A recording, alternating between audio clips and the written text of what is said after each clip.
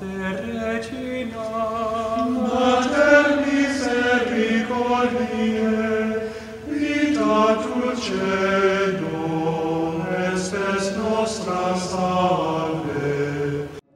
The Lord be with you. A reading from the Holy Gospel according to Matthew.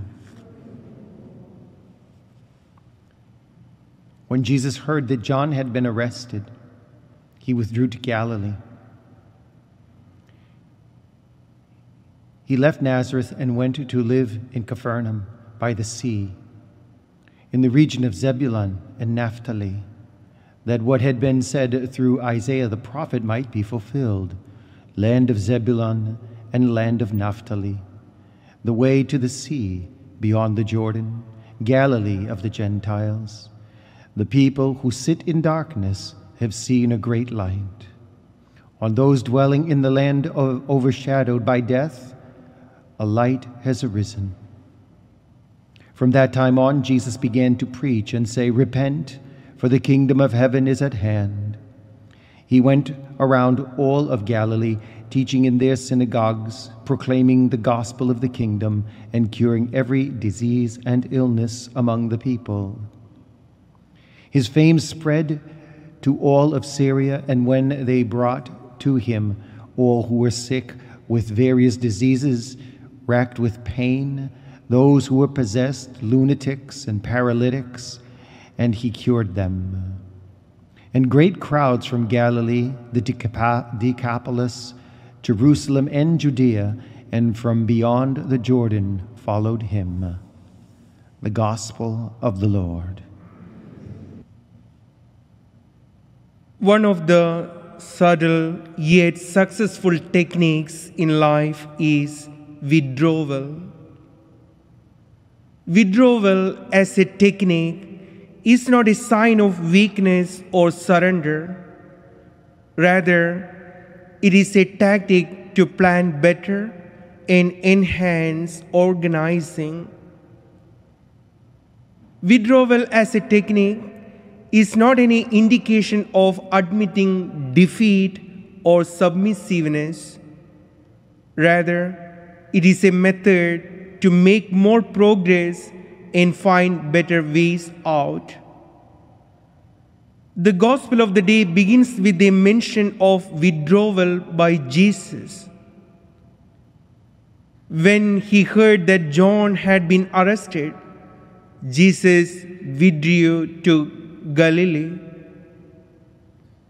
Now we can ask to ourselves, was it a withdrawal out of fear?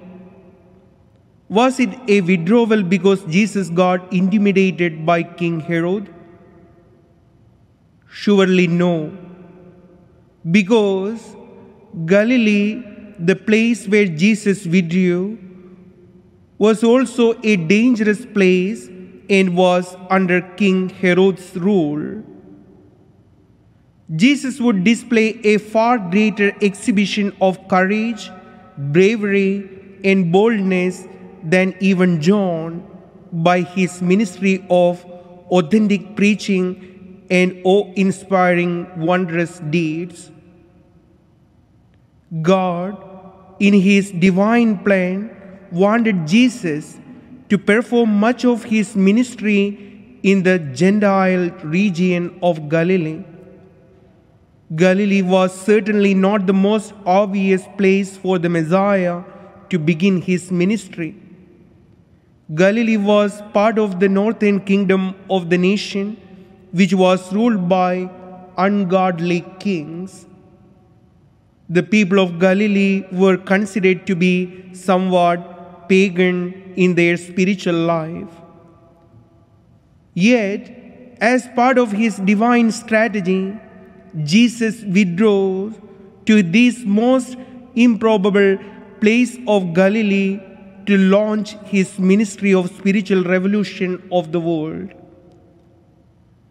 Life sometimes makes us to withdraw. In a situation of troubles and crisis, we need sometimes to withdraw into ourselves and find time with the Lord in order to assess and evaluate our circumstances. In our dealing with others, we need to withdraw sometimes. Some of our words, expressions, and feelings in order to preserve and strengthen our relationships. In our careers or future planning, we need to withdraw sometimes so that we can give some time for ourselves and thus be able to perform better. Life is not always rosy or blooming, and life is not always cakewalk or easy. Difficulties and struggles are ready out in front of us and hit on us so hard. Crises and situations of terror are waiting to grab us by the neck. In the midst of all these, just like our dear Lord, who is the perfect strategist and ideal planner, we too need to take control of our lives by giving time for ourselves, even if needed to withdraw at certain times. This withdrawal is not a retreat into depression, rather a time of preparation with the Lord. This withdrawal is not falling into anxieties, rather a time of charging with the power of God. Let the words of St. John penetrate our lives. Little children, you are of God and have overcome them, for he who is in you is greater than he who is in the world. Let us become a powerful witness to Jesus, the light of the nations. Regina Caeli, letare, alleluia, qui aquam meruisti portare, alleluia, resurrexit sicut dixit,